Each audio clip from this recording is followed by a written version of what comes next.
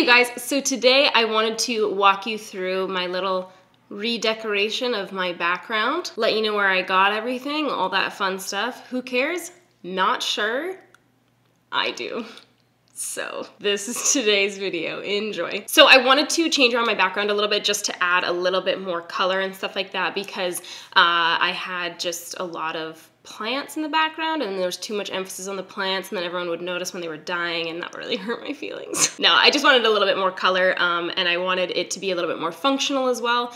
This room, you guys haven't seen the whole room. It's quite a big room. Behind the camera and the lights and stuff like that, I have like a built-in shelving unit that has cupboards and stuff, but I can't get into the cupboards because all my lights and equipment and stuff like that is in the way. So I'd have to move all this like heavy, bulky equipment to get like one thing out of the drawers kind of thing. So I wanted to get this drawer unit, and that's basically how I got the whole friggin' thing rolling. I'm gonna walk you through how I start to decorate basically. Throughout my entire house, I have more of like a kind of like cozy sort of like boho kind of style. I like a lot of texture, a lot of like wood, metals, different stuff like that. I'm not big on like the super crisp white furniture and different stuff, so even this like white thing brought me back to the IKEA days. So this is the 3-drawer wood tile dresser from West Elm. I got it on sale, which was fantastic.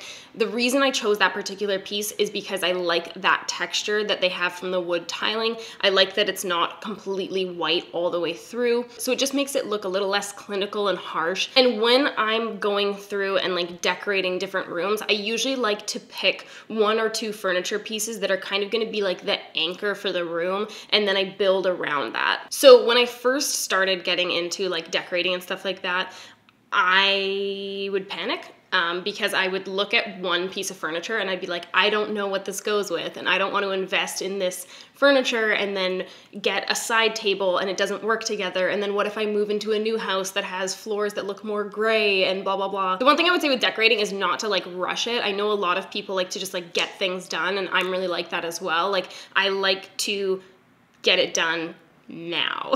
I don't want to wait. But if I can go against how I operate, I would say that it's better to take your time decorating a space because you will come across different things in your travels that you might like more than if you just kind of rush to throw it all together. Some of my favorite pieces in my house are things that like I just came across when I wasn't looking for them, and once I added it to the space, I was like, oh, this is like perfect. So to start off redecorating this, that was kind of my anchor piece, and then from there, I sort of just went around to different stores and kind of thought, what sort of things would I like to pair with this? What am I gonna do to make that look less harsh, to kind of make it a little more feminine, a little more playful kind of thing? And I like to go on Pinterest sometimes and kind of find like different little inspirations and stuff, but more so, I like to just go into a store, look at all the different pieces, and then kind of go from there. A lot of the times I'll go onto Photoshop and kind of Photoshop a few different things together to see sort of what might look good, what I might want to add in. So the second thing that I picked up to redecorate this room was this kind of wall hanging thing. I also got that from West Elm. It was just kind of hanging on a wall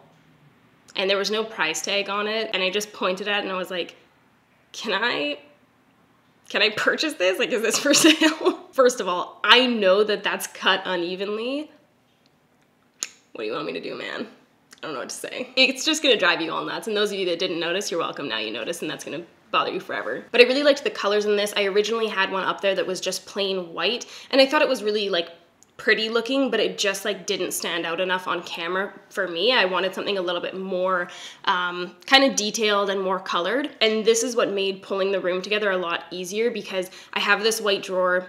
It's white, it's gonna go with whatever. But when I picked that guy out, you can kind of see there's like creams, there's some kind of coral colors, some pinks, some kind of blues and stuff like that. And from there, I just kind of pulled from those colors into little accents around the room. So on my desk, I have just a couple little vases and stuff like that. The blush pink one is from West Elm as well. I believe I got that on sale too. And then the other 2 vases up there are both from Anthropologie. I really, really, really love the decor from Anthropologie. They have such cute stuff. It's like super unique looking. It always kind of has like a little bit more of like a handmade feel to it, which for me, I really like mixing with other pieces. West Elm and CB2 and even a lot of stuff from Wayfair oftentimes looks like very manufactured, which is really pretty, and I like mixing it with Anthropologie stuff so that it looks a little bit more kind of like cozy and boho and just a little bit more unique than just putting together like a bunch of perfect looking vases, if you know what I mean. So I usually end up ordering first from like the CB2s, Wayfair, West Elm, different stuff like that,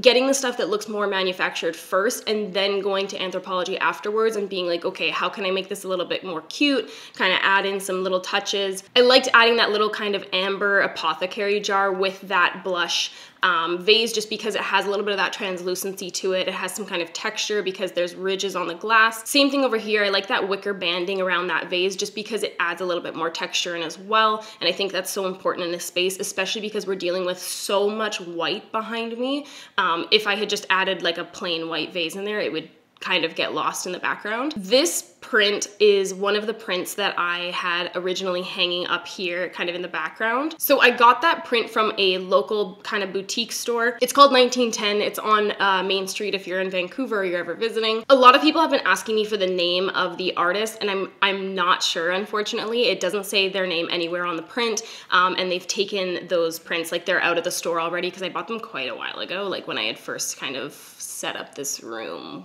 It was a while ago. But 1910 often has like really, really cute kind of prints in there. A lot of the times they're local artists, which is really cool. Just a great little boutique shop in general. They have a lot of like locally made candles and stuff like that. If you guys remember from my last beauty room tour, I got my chair from there, and I also got sort of like these cement brush holders. I'll show you. These guys, I got these from 1910 as well last year, and I put them on my wood desk, and I really loved kind of like the texture of that with the wood and stuff like that. It made a really nice contrast. So I kept one of those prints, the one that I felt kind of like worked the best and was like the most colorful. I kept one of those prints down here and just took the glass out of the frame so that it wouldn't have that glare anymore. And then I took the rest of those prints and just kind of like dispersed them around my house. All of the books, so the books that I have on the desk and then up on this shelf as well, I got from Powell Books in Portland for like dirt cheap. If you are buying books for decor reasons, first of all, I love decor books. Like I think they just look so beautiful and they really like add to a space a lot. But it can feel really crazy going and buying books like that because oftentimes like huge kind of like hardcover, large print books like that are exorbitantly priced, but it feels crazy to go buy a book that you're probably not going to read to just like set atop your coffee table. So if you are looking for decor books, I really, really recommend going to a store that has used books because a lot of times they have all of those kind of like Chanel, Vogue, like those really cool coffee table books, but they're like significantly cheaper. So I think I ended up picking up like 8 books because I wasn't sure what I was going to use in the background kind of thing. I think I got 8 books and they're all like massive like printed photographs and stuff like that books. And I think I spent like $113 or something like that on it, which normally like I have some decor books that one book costs like $130, you know what I mean? These mirrors, I've had them forever. A lot of people have asked me about where I got those from as well. They're from Anthropologie. I got them years ago. I don't think you'll be able to find them online, but I have gone into some Anthropologie stores that still have those mirrors. They're great. They're super cute. I love adding them into little spaces. I used to have them in my living room in my old apartment. This little shelf I got for like dirt cheap at Winners. Okay, first of all, listen, in Canada, we simply aren't blessed with the amount of home stores you guys are blessed with in America, and especially not anything like affordable. We don't have Target home decor, okay? I mean, I go to Target and I collect all the home decor and I come back, but we don't have that shit in Canada. So places like Winners are usually the last place I kind of pop into if I'm just trying to find something small sort of thing. They had 2 shelves. Because I was searching everywhere for a friggin' shelf. It shouldn't be that hard to find, but for some reason it was. So they had this one singular shelf at Winners. It's a little bit busted up in a couple areas, but I don't care. It's perfect. It does the trick. I was hoping to get a shelf that would be a little bit longer kind of thing, so I could sort of move this stuff over here so that this wasn't blank space, but listen, I did what I could with the amount of time allotted. I removed this shelf and put it up again I don't even know how many times. We just had to keep unscrewing it and moving it back up and down because I kept looking at it in the frame and I was like, fuck man, like that's like way too high. But then this thing was way too tall as well, so I couldn't bring it that much lower. It was the whole freaking debacle. There's a million holes in my wall from, first of all, taking those freaking paintings down, and secondly, moving that shelf around so many times. But I'm fine with it. It's not going to be like perfectly in the frame, whatever. It looks good in the actual space. Sometimes not everything is for YouTube, you know? So on my shelf, I have those little books as well, which were from Powell Books, as I mentioned. And then I just popped a little ivy up there, which I'm hoping will kind of grow down, and then we'll add a little bit more greenery to this side. Ivies are super simple, super easy. They usually grow really, really great, even if you don't have a ton of light in this space, which this room is actually quite dark. It might look really bright, but I have a fuck ton of lights around me. But this room is definitely not the brightest room in the world, so I have to kind of opt for plants that are a little bit more hardy. So ivies usually work really, really great in spaces like that. You can't see it, but there's another one up here, which I'll show you guys from a different angle. That little guy in the teal pot is a Dracaena. Dracaenas are fantastic. Like, I have them all over my house because they're so hardy. You don't need to water them a ton. A lot of them can withstand being in like darker spaces as well. That little pot I got from the garden center that I grabbed that plant from, and then the ivy is in a little pink pot, which I got from Anthropologie as well. Over here, I have this little dried bouquet. I love that bouquet so much. I like mixing in dried flowers because I think it just looks really, really beautiful, adds that kind of texture in, but also because you're not having to change them out like you would with fresh flowers. You can totally dry flowers yourself so easily for like so cheap, because buying dried flowers can be really, really expensive for no reason.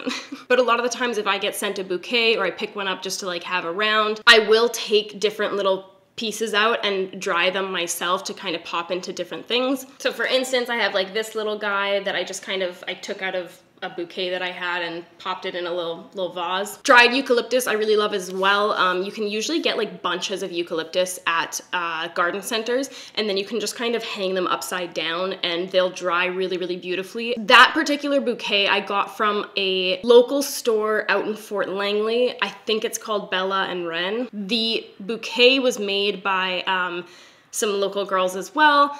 They're called Bloom Assembly. They're out in New West, I believe. Beautiful, just like such gorgeous arrangements. They were kind of expensive. I think they were like about $35 per bouquet. And I ended up picking up 2 of them, but I can reason with that because I know I'm gonna have it forever, you know? So I got that one, which is kind of like white and cream with a little bit of that green from the eucalyptus in there. And then I also got this other one, which I'm just gonna show you because I wanna give it honorable mention.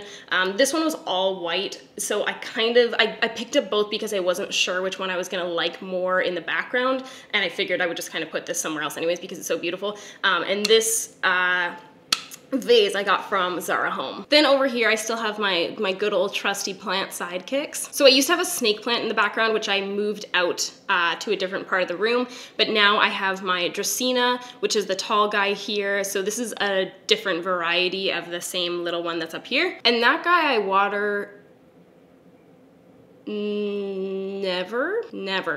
I think I can count on like one hand how many times I've watered that, and I've been living here for almost 2 years. So let's just put it that way. Then on the floor, you can't really see him in a lot of the shots, but if you guys ever do, I believe that's a Chinese Evergreen. I'm not 100%. That one is done quite well as well. It doesn't look awesome, but it does the best that it can, okay? And that guy's really, really similar to a peace lily in that when it is needing water, all the leaves fall and drop, and you just kind of water it and they perk back up and everything's fine and good. And then this big guy right here is a peace lily. So peace lilies are another one of my favorite plants to have because they're really good in low light.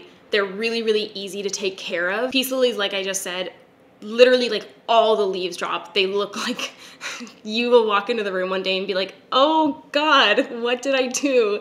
And then you water and it just fucking comes right back to life, and it's like, no problem, baby, I'm here for you. And this one's blooming right now, so extra special. By the way, I counted how many plants I have because it was just gone for a wedding in Mexico, and my friend Alyssa, she was like, do you want me to water the plants? Because she sent me a picture of the one peace lily that was like literally like dead on my fucking desk, and she was like, do you want me to water your plants? And I was like, oh sure, like I'll FaceTime you and we can just go around and I'll tell you like which plants need water. We got into the first room and I was like, oh God, I have a lot of plants.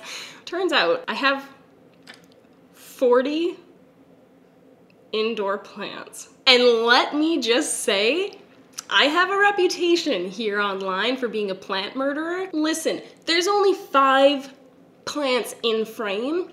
I have 35 other plants that are doing just fine. Another quick thing about plants, if you ever notice that like your plants aren't doing well, just try shifting them around the room. Some plants really don't like being near like drafty places, air conditioning, different stuff like that. Some plants do better when they're out of bright light. Some plants need to be closer to bright light. So if you're new to plants and you're wanting to add some to your space, because honestly, plants make all the difference in the world. Like if I was to take all the plants out of this background, fuck that shit. Like a space is not complete to me until there is life in it. It makes such a huge difference, honestly. Like even if you have a really, really simple place, you can't afford to like pick up a ton of furniture or anything like that, or like decor or whatever, adding like one plant in there makes such a huge difference, and it just feels like so much more homey and cozy, and you know, it gives you something to look after.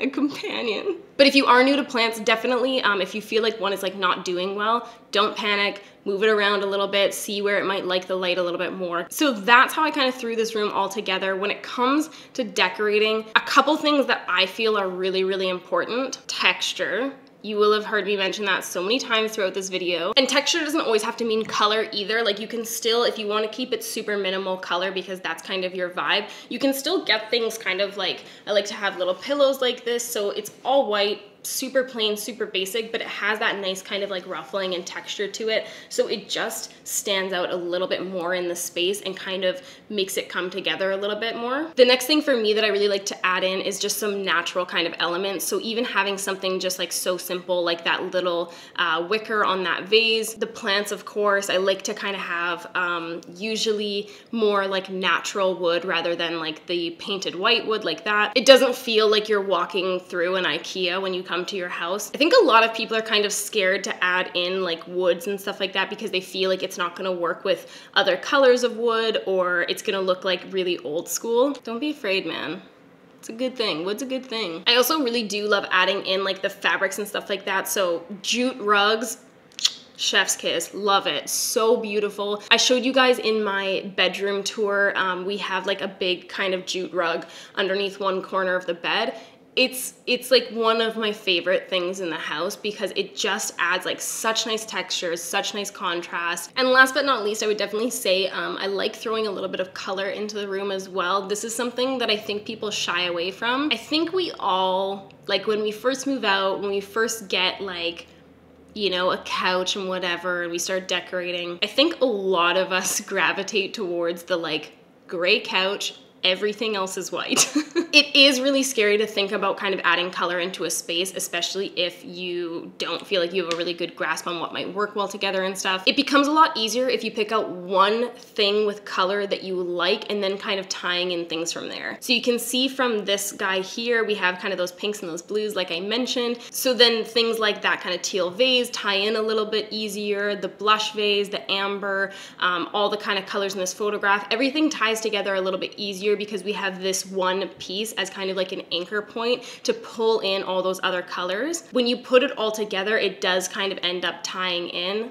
I mean, I don't know. I'm not an interior decorator. Obviously take everything I'm saying with a grain of salt. It's just something I kind of enjoy doing and I've gotten more and more into as of late. I hope you guys found this interesting. If not, it's just one video out of our lives, you know? Everything that I can link, if it's still available, I'll link down below. And other than that, thanks so much for hanging out and watching. I'll see you guys next time. Peace out. When we had that feeling, the stars were our ceiling, past the edge of town, 'cause we had nothing else to do. Dreaming in full color, loving like no other. No wasted days when I was wasting them with you. I was wasting them when you were showing me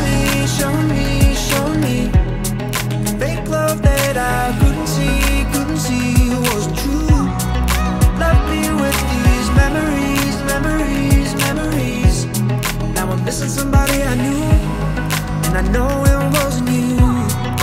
Why'd you have to fall like that? Caught me into. Now tell me that you love me, keep me guessing, and whisper that you want me so bad. Got me thinking that we could last forever. I blink and you're gone. Why'd you have to fall like that?